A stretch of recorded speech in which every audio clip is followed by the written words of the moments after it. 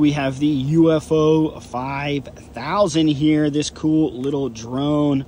This thing is a lot of fun. I would say this is like a perfect beginner drone for anyone who's never flown a drone, just to get an idea for how to move up and down, how to use the controls. I know that every drone's a little bit different, but this one's a lot of fun, and it would be perfect for kids as well. This is everything that it comes with. It actually comes with 2 batteries. I have one right here and one already in the drone there. Comes with the controller, the charger. This is like a little prop tool if you ever have to replace the props right there. And then it does have extra props, and then a little screwdriver, and then we have the user manual, which is something you should always read.